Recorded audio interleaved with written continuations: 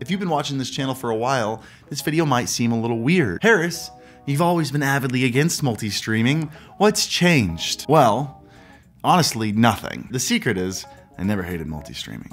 People just wanted to use it for a reason where it wasn't effective. And you know what, how about this? At the end of this video, I will get into exactly my stance on multi-streaming, where it works and where it doesn't, what changed, and why I'm encouraging it now. But in the meantime, let's make this a pretty quick walkthrough of all the different ways to multi-stream, because I'm sick. I want to run this thing through my body and be done with it. I want to spend the rest of the day sitting on the couch playing Zelda. Let's talk about easy ways to multi-stream, how you should multi-stream depending on the power of your PC. Also, maybe you want extra customization. Do you want to stream horizontally to these sites and vertically to these sites at the same time?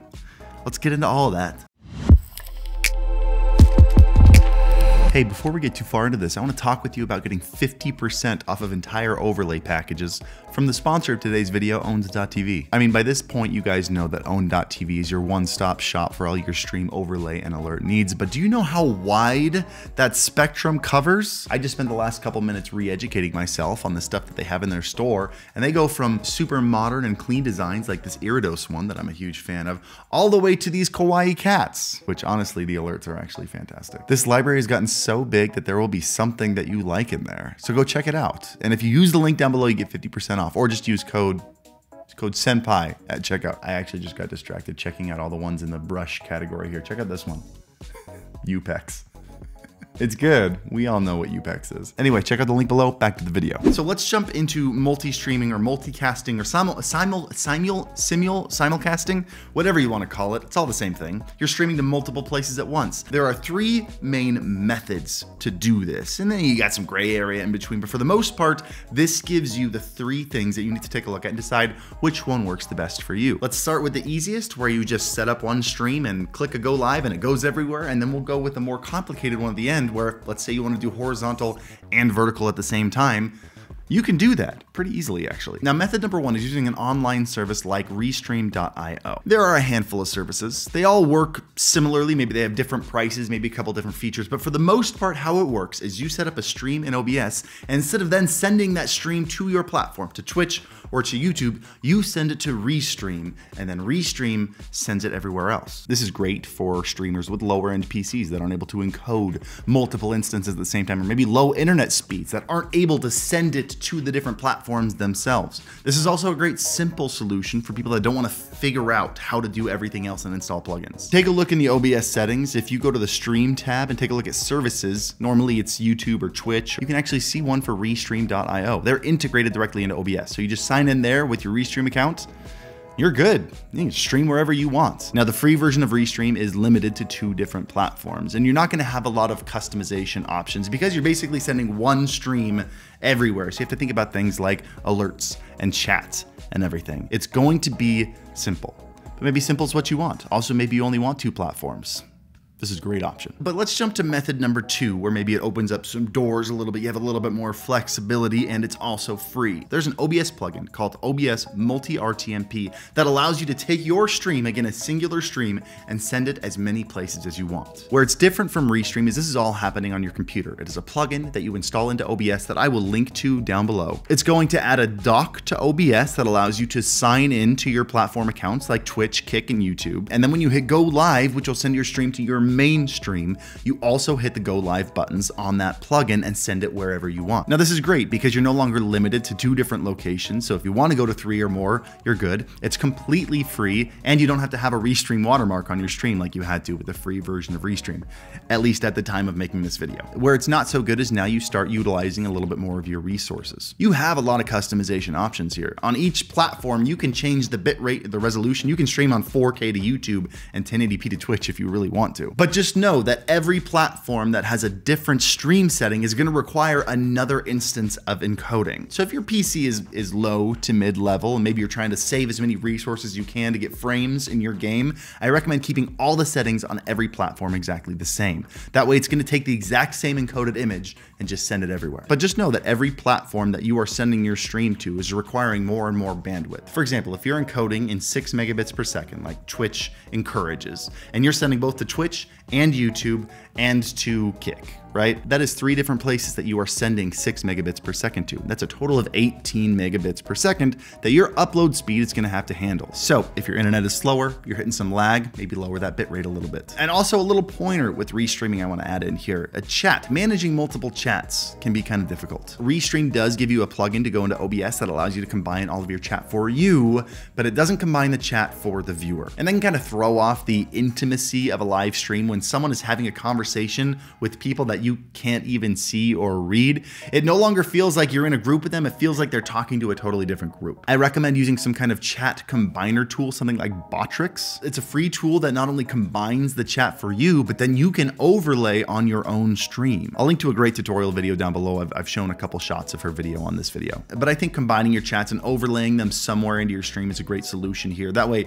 no matter what platform your viewers are watching on, they're always in the know about the chat and they feel like they're a part of the group. But now let's get into method number 3, and this is where we want to get a little bit more custom. We've already sent a single stream to a platform and had it restream for us.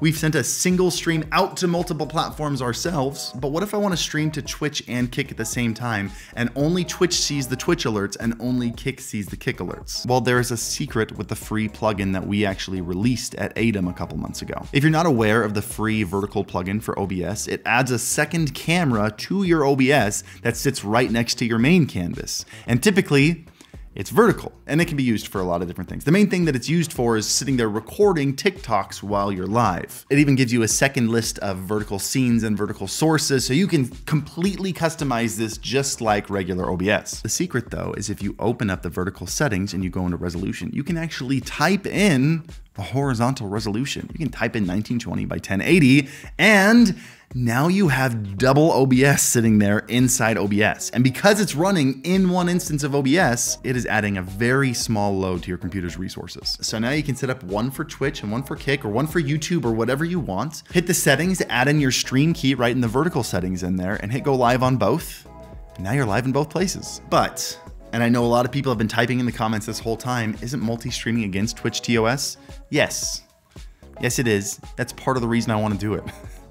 I'm 34 and I'm still like angry at Daddy Twitch. You're not my real dad, stop telling me where I can stream. So maybe you're watching this and you want to follow the TOS and you want to stream to both Twitch and TikTok, which is allowed. You are allowed to multi-stream on Twitch and a non-competing platform, typically mobile vertical platforms like TikTok and Instagram or whatever. This can be hard because they don't give out stream keys. In fact, TikTok has been revoking stream keys because they want everyone to use their TikTok Live Studio. Let me just put a damper on your goals. Don't ever expect a stream key from TikTok. Plan to do this instead. TikTok Live Studio is not great software. If you try to build a whole stream in there like you would with OBS, it uses way more resources than it's supposed to. So instead, what you do is you set up this vertical plugin exactly how you want. You link your vertical scenes with your main scene, so that way when you switch to your just chatting or your gameplay on your main canvas, it also switches on your vertical canvas. And then you click that brand new little button we recently added called Virtual Camera. Now OBS is sending out that vertical image as a virtual camera that you can now pick up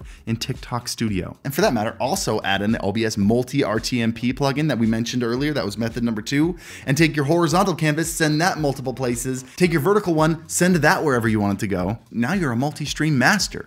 You can stream wherever you want. Look at you. But Harris, what changed? Why are you okay with multi-streaming now when you were so adamantly against it before? Usually when people talk to me about multi-streaming, it's because they're trying to get discovered. It's a small streamer trying to get in front of as many people as possible to grow. And it was this weird contradiction that was happening where everybody recognizes that there is zero discoverability being live. There are people that have been streaming for 3 people for 5 years. 5 days a week, they just don't get discovered because live streaming doesn't really foster great discoverability as a medium. If you want to get discovered on your live stream, you have to be making TikToks, you have to be making YouTube videos, you have to be making shorts. It's the only way to do it. And so multiplying zero discoverability by 2 platforms or 3 platforms, it's still 0. 0 times anything is still gonna be 0, and don't even try to divide by 0. I just did that once. Would not recommend. But there's something that's significantly changed over the last couple of years. Last time I talked about this was 2-3 years ago when Twitch was still the place where almost everybody watched their live streams. Viewership was very highly concentrated into a single area. Whereas now you have a whole team of Kick people over here. You got a whole team of Twitch viewers, you got a whole team of YouTube viewers. It is much more diverse, much more spread out amongst multiple platforms. And frankly, even the people watching on their platform aren't super happy with their platform. So with this viewership being much more spread out, let's say you post a TikTok and it does some numbers. It gets picked up by the algorithm and a lot of people see you that want to watch your live content. Let's say you got Jimmy over here, right? Who sees your TikTok for the first time. He's like, I relate to that guy.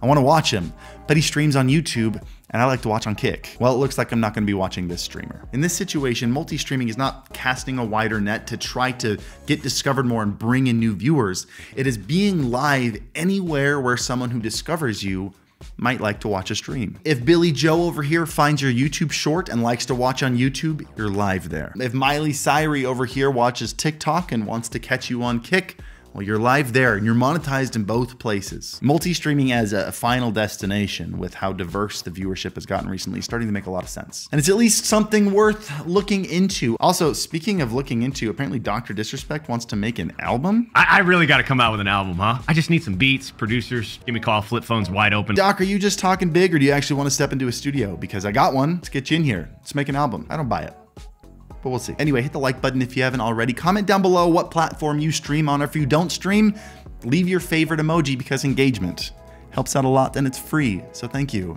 And as always, happy streaming.